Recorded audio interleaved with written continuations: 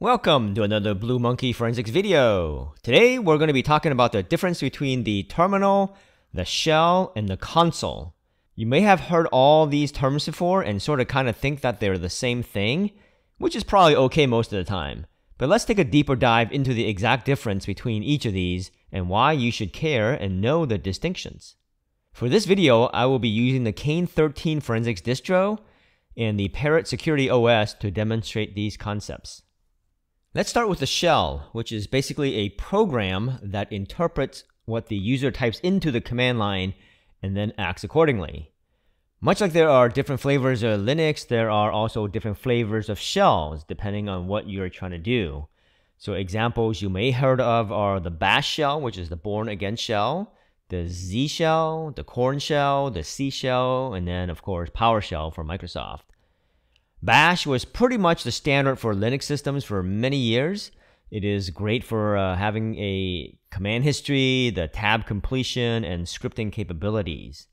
Then there is the Z shell, which has been the standard for Mac OS terminals, replacing the bash shell around 2019 when OS X 10.15, which is Catalina, came out.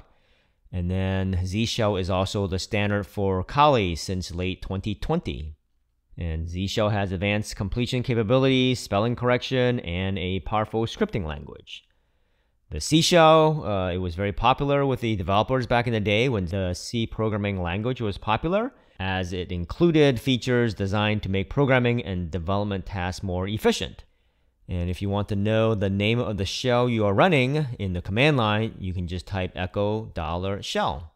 And to see the shells that your system supports, you can type cat/etc/shells. Next level up, let's take a look at the terminal, as that is the program that we start so that we can get a shell. When you are in a GUI environment within the operating system, you can choose from different terminal programs, which gives you a place to type, which is called the command line. In the Kane OS, you have a few terminals to choose from. You have the mate terminal, the UX terminal, and then Xterm. On Parrot OS, you will find one of the terminals gaining popularity, which is tmux. And as you can see, after launching each of these programs, we get a command line to a shell where we can type commands and then see the output from your command. The mate terminal is probably the fanciest of these, as you can customize the layout of the windows, the color schemes, the fonts, etc. So basically, a terminal is just a GUI that allows a user to type into a shell. Now let's take a look at a console window. Going back to its origins, a console usually refers to a physical device that allows interaction with the system. You will find that these typically come with a monitor, a keyboard, and a mouse. But in modern times, the Linux console refers to the system console, which is the text entry and display device for system messages, particular messages from BIOS, the bootloader, kernel, those kind of things. And because we no longer connect to computers with a physical console, the Linux implementation is now via the virtual consoles. Most Linux distros has 6 virtual consoles. To switch between them, you can use Alt F1 through Alt F6, right? That will give you access to all 6 of the virtual consoles. And apparently that's just for Fedora. On an Ubuntu system, you have to add the control key. So you have to do Control Alt F1, Control Alt F2, etc. And on Apple hardware, using an Apple keyboard, you have to add one more key, which is the function key. So you have to do Function, Control Alt F1, Function, Control Alt F2, etc. So let's go to the virtual console associated with F2 on my system. So I'm going to type Control Alt F2. And then I'm going to execute the htop command, just so that I have something running here. And now I am going to go to the virtual console associated with the F3 key. So I'm going to do Control Alt F3. As you can see, it sort of looks kind of the same as when I did it with F2, right? So that's why I want to run some programs here so you can make the distinction between which of the virtual consoles we're in. So here I'm just going to run the man page for the W command. All right, let's get back to our GUI environment. And we can do that by doing Alt F7 or Control Alt F7, depending on what distro you're using. And once again, on Apple hardware, you need to add the function key to get the combo. So it's function, Control Alt F7. So now that we're here back in a terminal window, I want to see what consoles and terminals are active. So I can type the W command. We can see that something that's called TTY7 is running the mate session. So that's the GUI that we've been using. And then we also see TTY3 and TTY2. They're not recently idle, right? Because we just did something with them, right? We ran the htop and the man commands. So we just logged into those a few seconds ago. And then we can also see that TTY2 is running the htop and TTY3 is running the man command.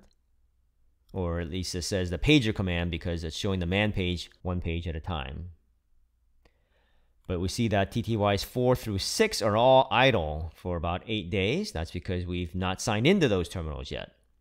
So basically the difference between the consoles and the terminal windows is that the consoles are all non-graphical and the terminal windows are all launched within the GUI.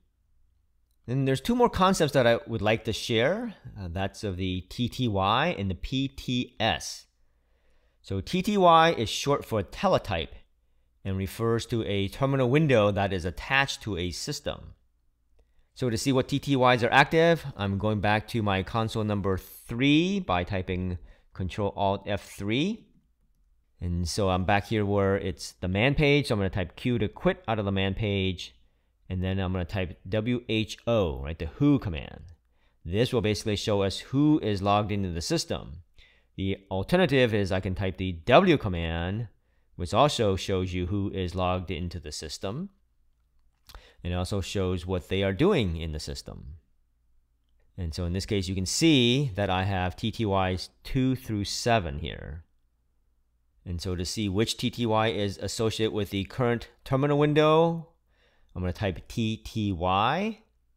And so in this case, I can see that I am typing in terminal that's named TTY3, which is what I expected.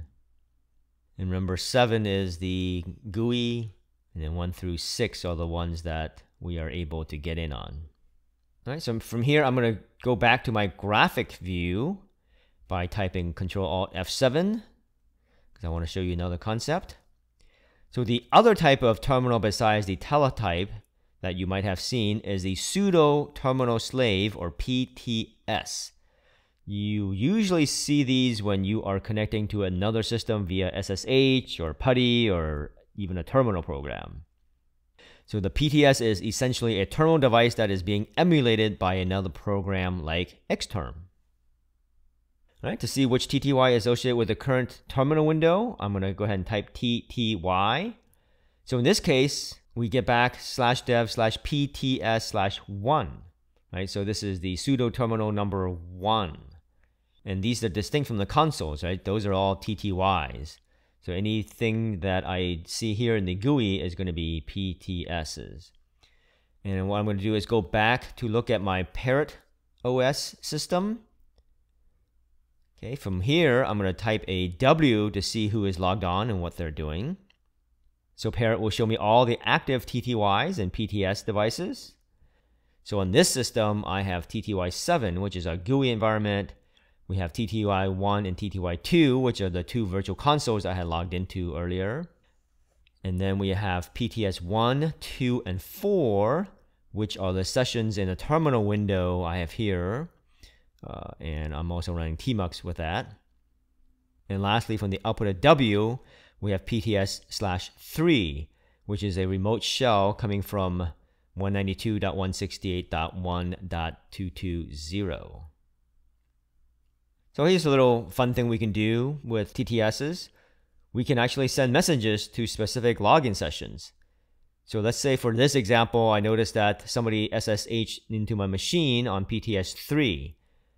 And I can go ahead and send them a message, right? So with my other terminal window, I can just do an echo, double quote, get off my machine, end double quote, and then redirect it into /dev/PTS3. And once I return, you can see here on top, the window that is PTS3 gets the message, get off my machine. And that's because the device is just a file, right? Just like any other file, we can direct and redirect input and output from the command line. So why does this matter to me? Well, if you're in the forensics or incident response biz, and you come across a Linux machine, you may want to understand the users that are using the system. You might want to know where they're logged in from. You might want to know whether they're logging in from a physical computer, right? You will see those as TTY sessions. Or maybe they are a remote login via SSH, and you will see those as PTS sessions. Knowing how many active terminal and shell sessions are working and what is going on in each one could be critical to your analysis. Hopefully this video has provided you with some insights as to how to go about with your exam of the target machine. So to summarize, if you physically get on a Linux machine and log into it in text mode, you are basically running in a virtual console, and you will see these as TTY sessions.